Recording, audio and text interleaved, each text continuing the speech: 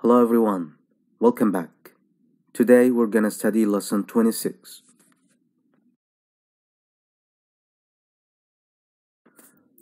Here you can find the keywords of our lesson.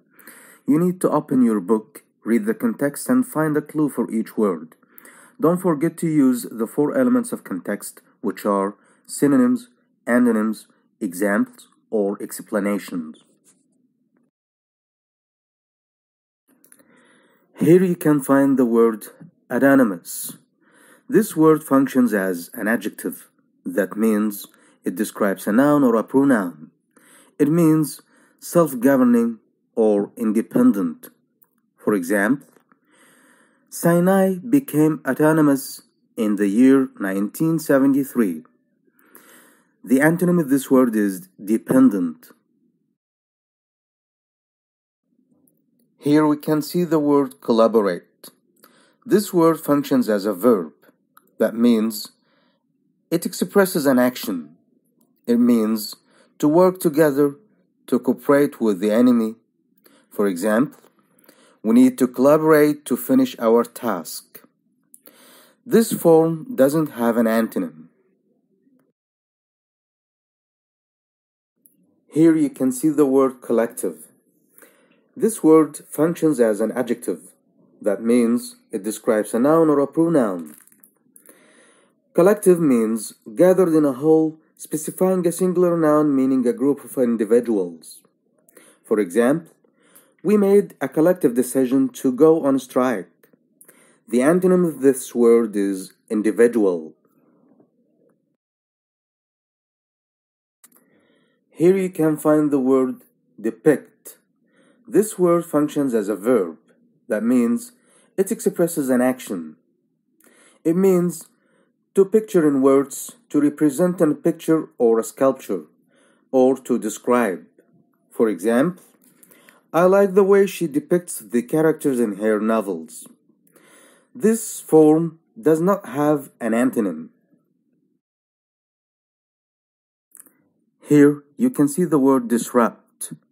This word functions as a verb. That means it expresses an action. It means to disturb or interfere with the order or progress, to break apart, to split up. For example, the barking dogs disrupted my sleep. The antonym of this word is to arrange. Here's the word functional. This word functions as an adjective. That means it describes a noun or a pronoun. It means useful, practical, able to perform a function. For example, the flashlight was still functional after I dropped it. The antonym of this word is inactive. Here you can see the word paramount. This word functions as an adjective. That means it describes a noun or a pronoun. It means chief in importance, supreme, dominant. For example, the paramount goal of parents is to keep their kids safe. The antonym of this word is least. Here you can see the word reluctant. This word functions as an adjective, and that means it describes a noun or a pronoun. It means not eager or unwilling. For example, we were reluctant to get involved. The antonym of this word is eager. Here you can find the word transcribe. This word functions as a verb. That means it expresses an action. It means to produce a written or typed copy from another, such as oral speech or shorthand notes. For example, the senator's speech was transcribed as a newspaper article. This form doesn't have an antonym. Here you can see the word virtual. This word functions as an adjective, which means it describes a noun or a pronoun. This word means pertaining to something that exists in effect, though not in name or fact.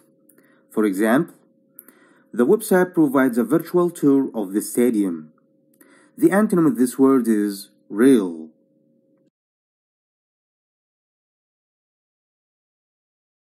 At the end of our lesson, don't forget to answer exercise 2 and exercise 3 and send them via WhatsApp.